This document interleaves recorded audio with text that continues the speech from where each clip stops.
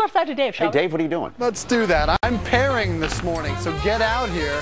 We're going to class up your 4th of July barbecue quite a bit. We're going to pair some very good wines with the particular food you're serving. Dominic Orsini is the winery chef from Silver Oak Winery in Napa, one of my favorites.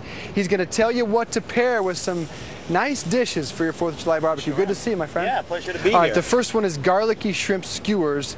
What type of wine are we going to go with and why? We're going to do a Sauvignon Blanc. The first thing you want to consider is your protein. How heavy is your protein? Shrimp, really light. So we want to go with a light wine like Sauvignon Blanc. And we have a simple garlicky shrimp here. They've been seared with a little bit of lemon, okay? And then we put it on a rosemary skewer for you to enjoy if you like. Now, Allie's going to love all the garlic in this. Oh, nice and garlicky, a little paprika. Garlic breath is great. Oh, yeah, it is. And so now, really good. Once you've decided on your proteins and you're preparing your food, the key to food and wine is balancing the salt and the acidity. In this corn pasta dish, I'm going to drizzle it with a little bit of olive oil here. We have rigatoni, a little bit of fresh corn, some black beans, fava beans. Now the most important step for food and wine pairing, I have a simple little citrus-based vinegar here. We're going to drizzle that in like so, and what that does is that brings up some of the acidity and balances the flavors on your palate. Now, in this pasta dish, we've included a little bit of smoky bacon. Now, we're pairing this dish with a Pinot Noir, and the smokiness of the bacon kind of balances with the oak characters in the wine. And then in addition, the bacon itself provides umami to go with the fruit of that Pinot Noir as well. So the whole idea is that the right wine improves the flavor of the food. Well, yes, exactly. They're going to go hand in hand. The wine's going to enhance the food. The food's going to enhance the wine. You know, the total is much more than the sum of the two parts. I'll drink the wine at the commercial break.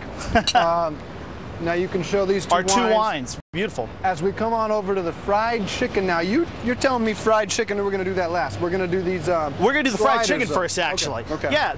But serving it cold. Gigi's cold fried chicken. There's nothing like when I was younger. You know, we had fried chicken the day before, and always some leftovers. Pulled it right out of the fridge, ate it just like that, loved it. And so that's what we've done here. It doesn't have to be hot. Well, it's great for a picnic too, because you can make it the day before, and you just pull it out when your guests arrive and enjoy it. And you just throw a little garnish on there. In the case of here, we're topping it with what I call Gigi's gravy. It's a white gravy that we finish it up. We just put a little bit of that right on top.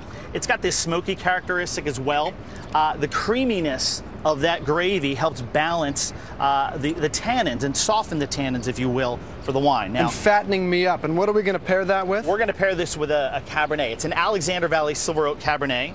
The Alexander Valley has a little bit softer tannins, I find, and works really well. And, you know, the wines from the Cabernets from Alexander Valley are rich enough to stand up to the fried character on the outside of the chicken, yet not so much that's going to overwhelm that light chicken flavors that you get. Perfect. All right, next is the Black Angus sliders. Tell us we're doing like I try a bite. Yeah, you try a bite. We're doing a Black Angus slider on a pretzel roll.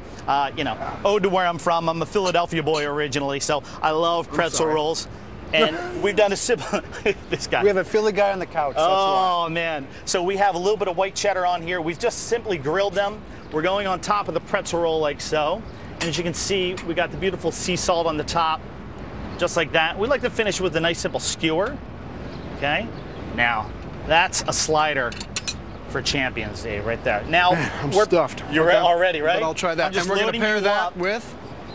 This is a Toomey Merlot. We're pairing it with a Merlot because a Merlot is a little bit bigger of a wine. I find the beef characteristics balance so well with the fruit character, and then the pretzel provides this kind of caramelization on the outside of the roll, which is just this great touch for the oak characters in the wine. And if you have more questions, folks, for your 4th of July barbecue, go to silveroak.com and click on Ask Dominic, and I'll tell you anything you need to know, folks. The perfect pairing for your barbecue coming up next week. All right, guys, back inside to you. I'm going to hang with the wine. And that looks good. Wow. Stuff, Dave's going to explode. Bring us in some if you don't mind. After the break here, we're going to talk about this.